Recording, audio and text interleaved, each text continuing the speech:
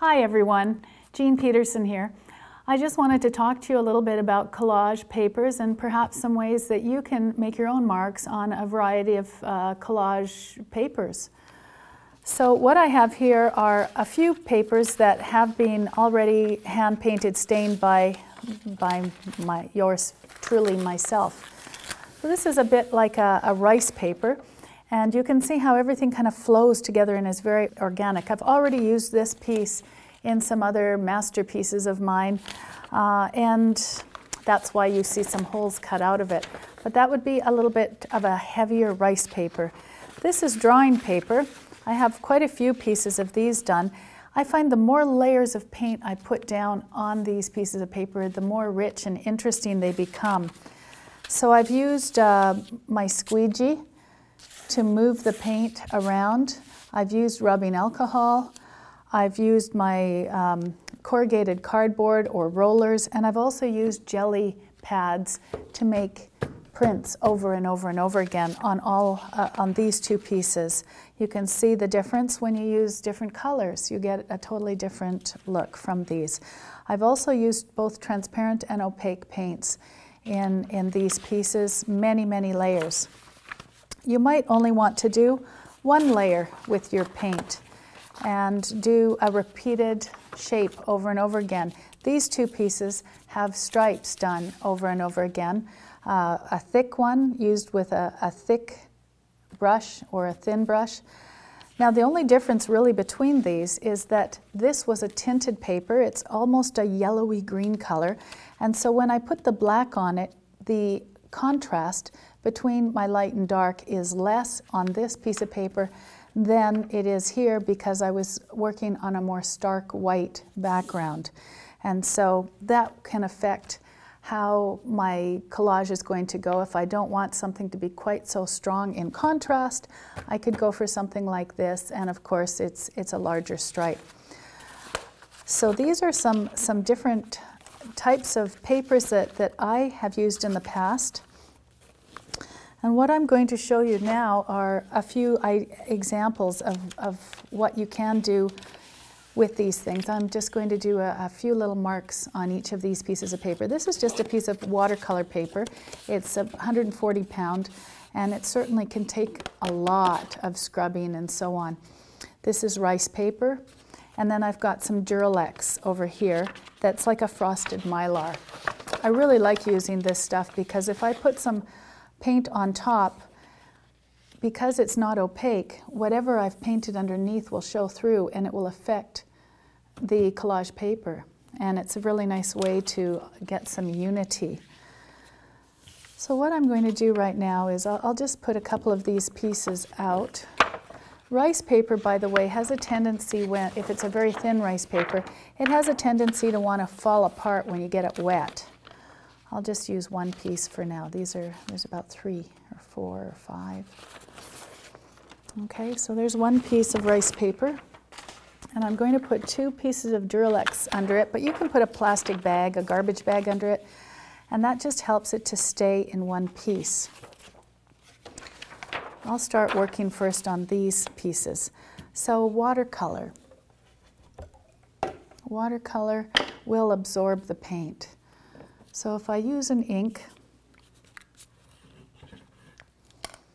I can use my squeegee or a brush to move that ink around in whatever kind of pattern I'd like, but it's going to sink into the paper. Okay, see how I can make multiple kinds of marks with that.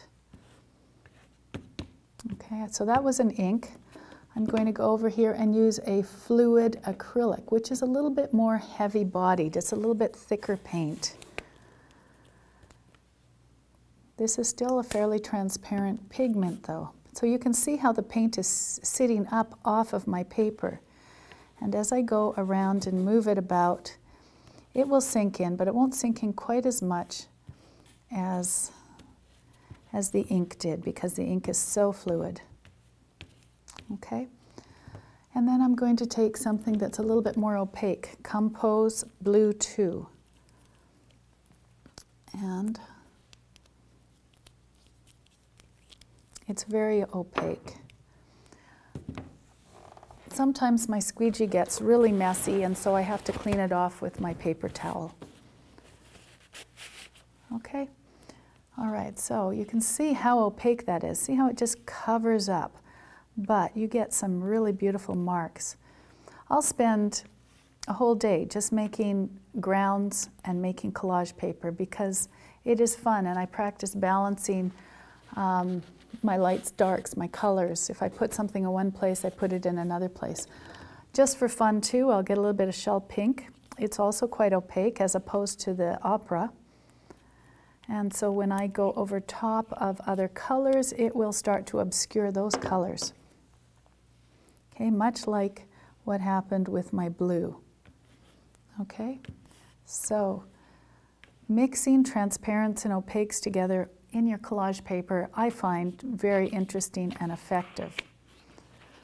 Okay, let's try doing some of this stuff on Duralex. I'll set this off to the side. So the Duralex is a really fun product, and it's a plastic paper basically. So I'm going to grab a little bit of yellowish green, and this is a heavy body paint. So when I move it around on the surface, it's going to, now these lines are happening because I have Duralex underneath, and so I'm getting kind of an imprint from that, which is great. It just gives me more texture. Okay.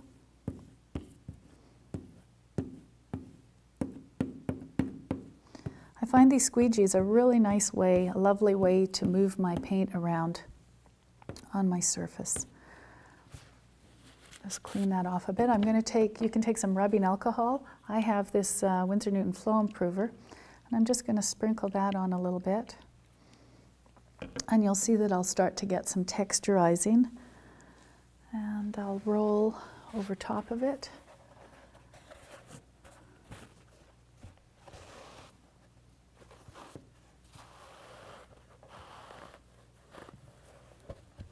There we go. Okay, so you see how I've been able to lift up some of those dots?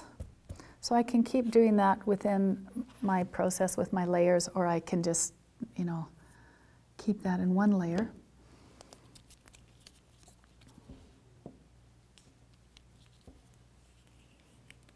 I'm going to take one of my stencils now.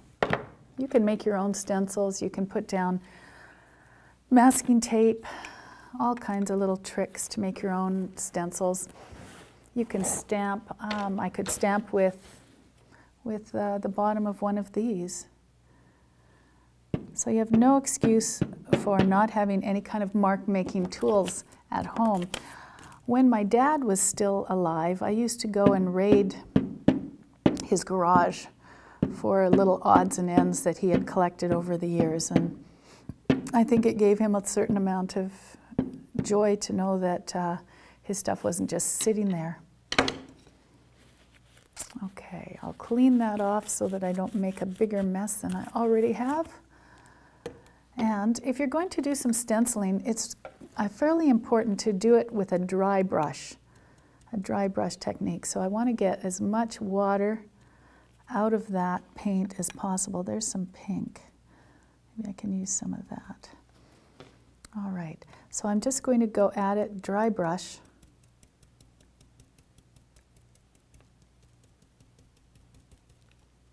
And then I can lift up, and you'll see my numbers coming through, okay? I can do the same thing with this. I tend to not want to have a whole stencil in there. I mean, it's someone else's design. Usually by the end of the day, I've obscured things so much that you can't really tell what it was. Okay, the next thing that I'm going to use is this roller. And this roller is actually a ceramic tool. And let's use Compose 1. I've got a piece of palette paper here.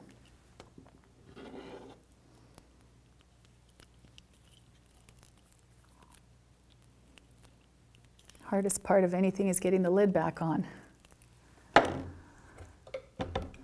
Okay, so I'm going to just scooge this all the way over, the same width as my roller. That's one of those technical terms, squidge.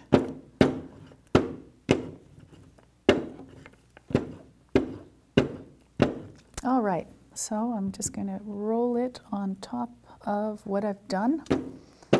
And I end up with, you can do the same thing with corrugated cardboard.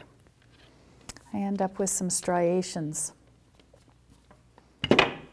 which I think are quite interesting. So again, the more layers that I put on top of this, the more interesting I find it's going to get. So that's another way you can make some collage paper by hand. Now this is my really fragile rice paper. I'm going to start it with this just because I've got it out. But I'm going to go at this fairly loosely and let it bleed all over. All right, put that into the water. Let's use some inks.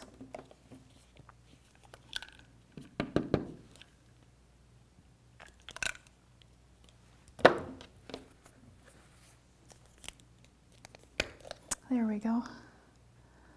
So these are just acrylic inks.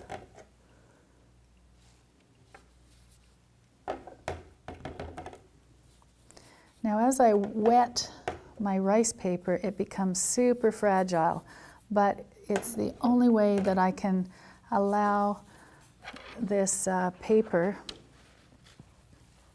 to blend in an organic way. If you have a spray bottle, that's really helpful. Okay, see how it's all bleeding together? And it will dry like that if I let it on this plastic paper that I have underneath. That'll help to support it. Okay, let's get some other colors in there. How about some magenta? Quinacridone magenta. Now in the wet areas, it will really travel quickly.